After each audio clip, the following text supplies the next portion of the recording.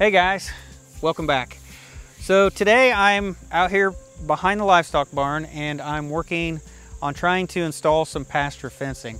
So I'm wanting to, fence in the back side of the barn, behind the barn here first. It's just a small area, and then after that I'm going to move on and do the bigger area off to the side. But we're going to be fencing all this in with field fencing. We're going to use sheep and goat field fencing, and that's going to be like a 4-inch square pattern in the fence.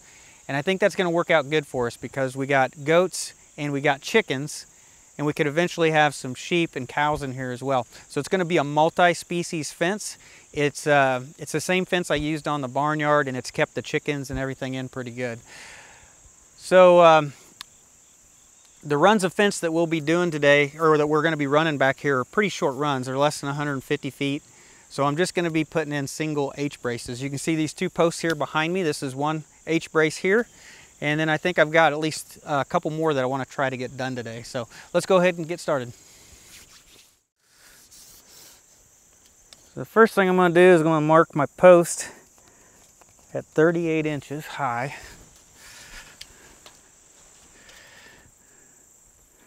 That's basically where my brace is going to be going across.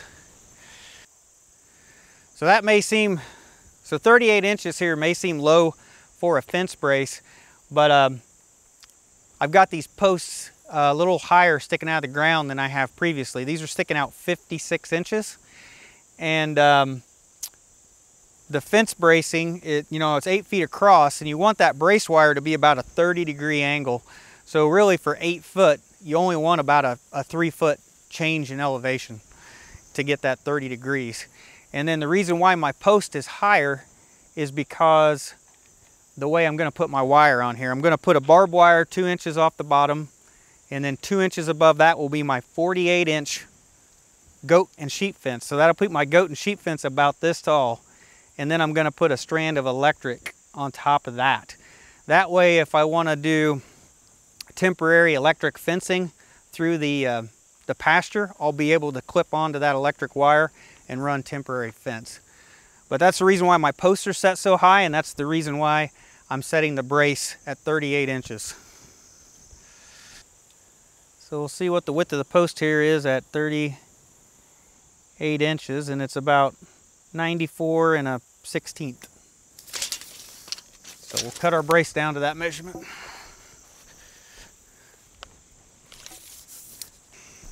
You may not like this saw, Scout.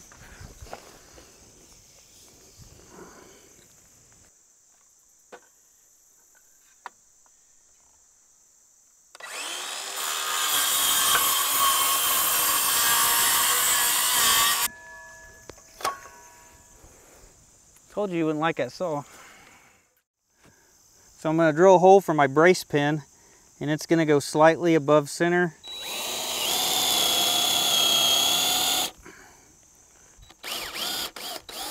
I'm going to go about 3 inches deep.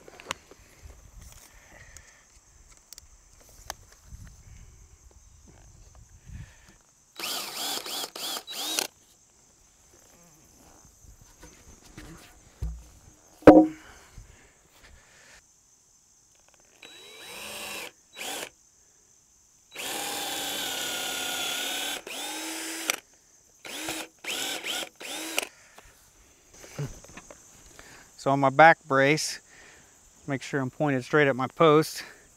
I'm going to drill another hole about 3 inches deep.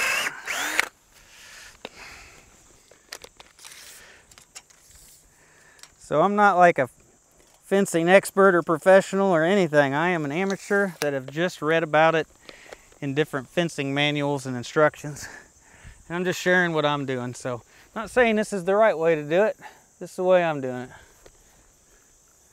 So on this inside post, I'm going to drill all the way through and try to get it nice and pointed at that other post.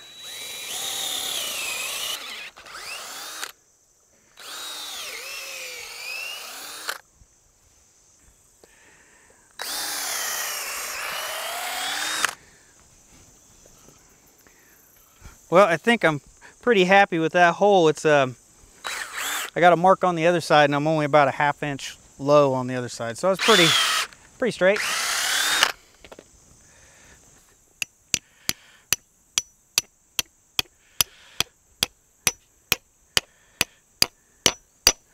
All right, put my brace pin in that side.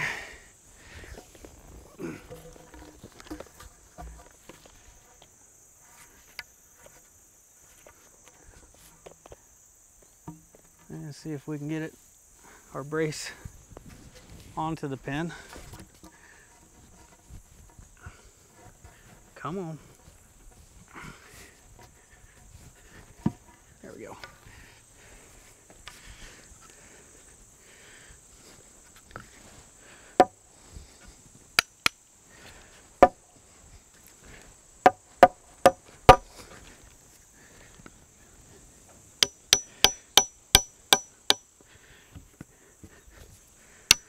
All right, drive that in our hole.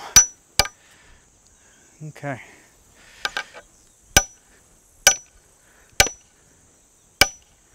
Really only need this brace pin to stick out, I don't know, an inch. I'm going to drive me a staple about 2 inches off the ground on this side. I'm going to put it horizontal.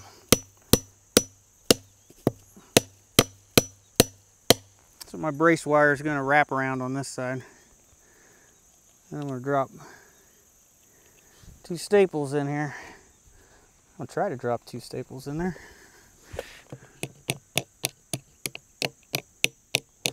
The barbs are catching. There we go. So in the past, when I've done brace wire, I've always done number 9 wire, which is really heavy wire.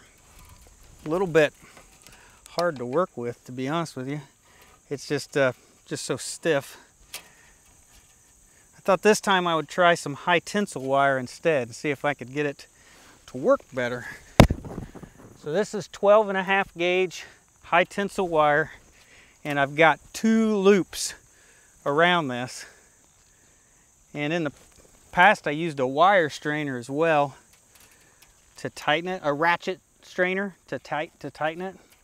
And I think this time I'm going to try using a Gripple and see if it, because I can put several hundred pounds of force on a Gripple, and see if I can make a brace wire that way.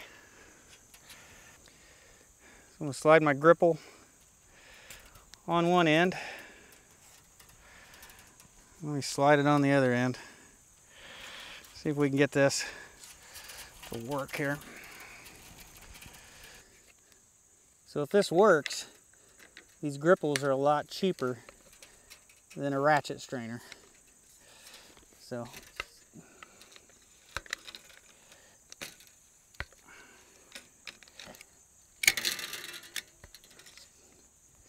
tightening it up.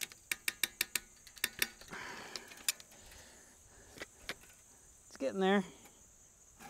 Got a little bit of sag in it.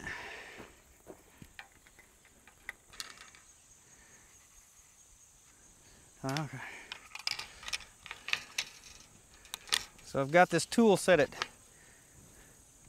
200 foot-pounds. Let's see what happens. Boy, it popped. There it was. That's 200 pounds. That's good and tight.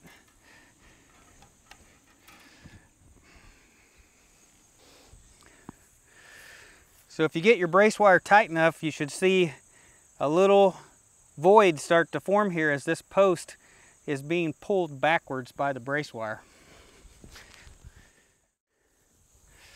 So this high tensile wire is a lot harder than other wire. I don't have the proper tools, so I'm just going to use some bolt cutters for now so I don't damage any of my pliers. I've heard this is hard enough that you'll damage pliers with it.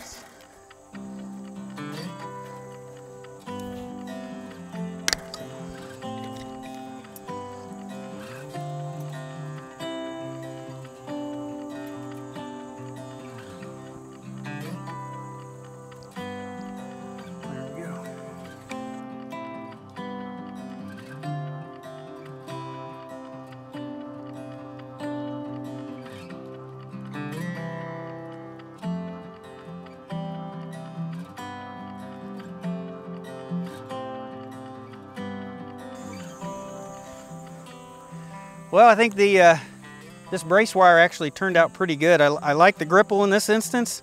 You can tighten that up again later, and you can loosen it and take it off if you want to. And it is cheaper than a ratchet strainer, so I do think it'll work out good in this instance.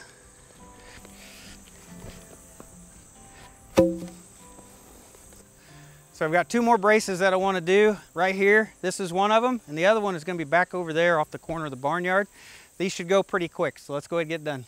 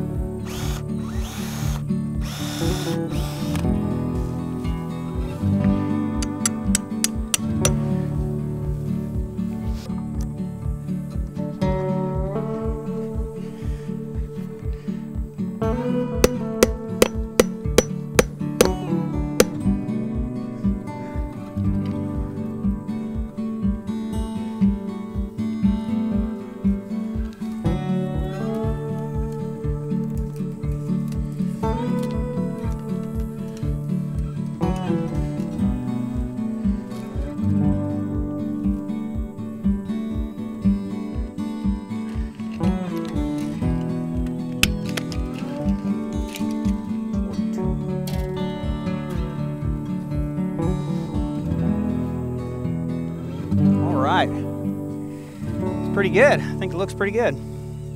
So I actually got one more brace that I can do today. One of the post holes in that brace, I just fought and fought. It just did not want to get deep enough. I poured water in it 3 times, let it like sit overnight, and it wasn't helping any. So it really didn't have to do with the ground being dry, I don't think. I think there was just so much rocks down in the bottom. There was actually some pretty decent pieces of sandstone down there. And I basically had to chip away at it with the manual post hole digger and just like, you know, finally get it to the depth that way. So in the bottom of that hole, when I put the dirt back in, it was really soupy, really wet and soupy from me pouring water in there. So I was wanting that post to settle for a few days, you know, and dry out and just let everything, the ground settle. But I think since it's a nice day, I'm going to go ahead and go over there. We'll go ahead and put the fence brace together. And but when I put it together, I probably won't torque down on this wire too much because I don't want to shift the post. So I'll probably put everything together and then come back another day and really tighten down on it. So let's go ahead and head down to the other brace.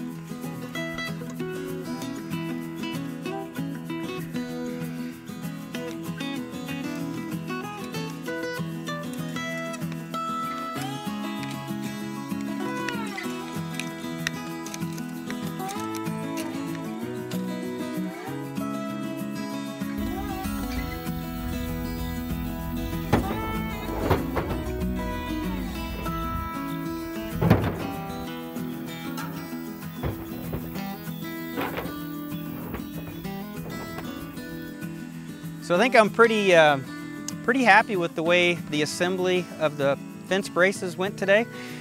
So the post holes have been terrible, drilling all these post holes. I fought these for several days on some of these, trying to get the post holes dug.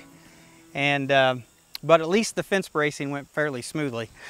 So this 12.5 gauge high tensile wire, that definitely was easier to do, mess with this, than it was the number 9 wire. So I think this is, I like the high tensile wire. And then the Gripple, using this Gripple down here instead of a ratchet strainer, I think that's a good solution as well. It's cheaper than a ratchet strainer, and it's just quicker and it's easier to use. I think this is definitely a good choice of a place that a Gripple does a good job. So you can, you can take that back apart and you can retighten it later if you want to. So I think that's a good choice there. And overall, I mean, we got all 4 fence braces put in today. So we got 2 stretches of wire. We got one from here up to the corner of the barnyard, and then one from back here over that direction. And we'll pretty much have a nice little area fenced in so the goats and stuff, the chickens can come out here. There is an opening for a gate, so we're going to put a 10-foot gate right here, and that's going to lead out to the pasture on this end. Of course, there's a gate on the barnyard that leads out to the pasture at that end. And yeah, so I think what I'm going to do now is I'm just going to let these sit and let the ground settle. We actually may get some rain in a couple days, maybe a ½ inch of rain, and I'm hoping that helps kind of settle these posts in and just helps firm everything up.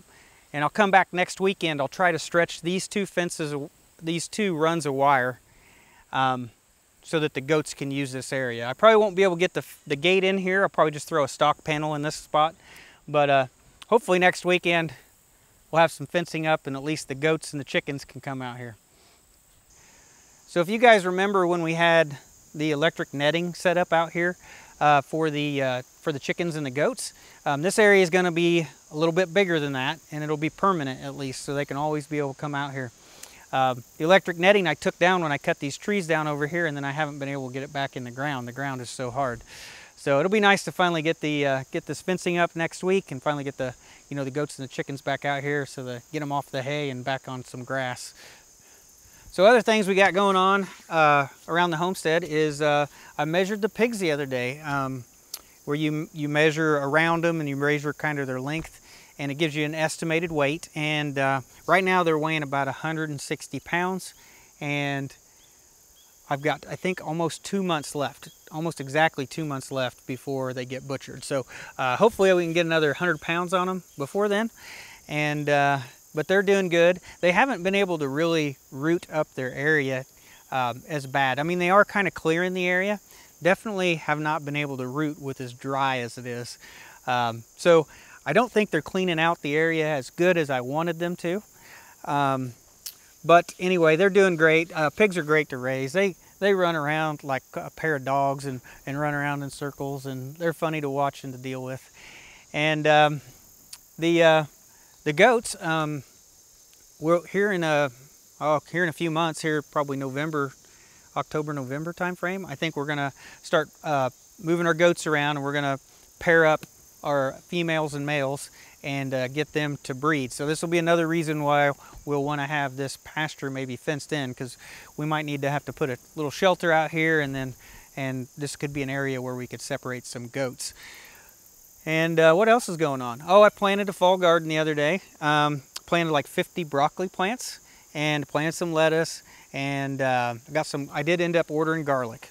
And hopefully that's supposed to have been shipped, and hopefully I'll plant some garlic here soon. But rabbits got in the garden and pretty much about destroyed most of the broccoli plants. They didn't seem to touch the lettuce, but man, they pretty much destroyed the broccoli. So that fencing I put on the garden is that 2x4 welded wire fence, and that does not, the rabbits can squeeze through that. So probably next spring I'll end up maybe putting some hardware cloth on the bottom or something to keep the rabbits out and keep them out of the garden. But really disappointing that I went through all that trouble and then the rabbits got the little baby plants. So Australian Shepherds, Sydney and Scout back here, they are just at 9 months old. So they're still puppies. They're pretty much full size, but they still want to chew on things. You got to watch what you lay down. And we've been working with them pretty hard over the last few weeks, trying to get them to behave and listen and follow directions and everything. And they've improved quite a bit. Rebecca is wanting me to build a kennel for them, and with a long run for them, so when we leave, that we can lock them up in that kennel and give them their own little space separated from each other. And that may be something that's coming up sometime soon, but wood prices are so expensive, I don't know if I want to tackle that job. But definitely that's another thing on the maybe future list, is maybe building a dog kennel for these two guys. So recently I've had several people kind of reach out to me and ask me about YouTube and what I film with and how it's done, and just kind of, the ins and outs and everything. And one of the people that reached out to me, he actually, he decided to jump on the whole, homesteading thing, and they moved from New York, I think, down to South Carolina. I maybe, don't quote me on that, but they bought a house, a little bit of acreage, and they're just starting the whole homesteading thing. So he started a YouTube channel to kind of document his journey, and his name's Mike, down at Hidden Creek Homestead. So check out Hidden Creek Homestead on YouTube. He's just starting out. So he's got goats, he's got some chickens now, and I think he's got plans in the future. He's got, to put in a garden and to do all the other homesteading stuff. So go out and follow him, and you can kind of see how, he takes a blank slate and kind of evolves that into what he's got kind of dreamed up. So I think, from what I understand, I think he's kind of like a home inspector. So I think he's a fairly handy guy and has a bunch of tools and stuff. So I'm sure he's going to have some interesting things on his channel once he kind of gets building some stuff. So anyway, yeah, check out Mike at Hidden Creek Homestead. But I think that's it for today's video, guys. I'm going to go ahead and put the tractor up, get the tools put up, and call it a day. So thanks for watching, guys. I'll see you in the next one.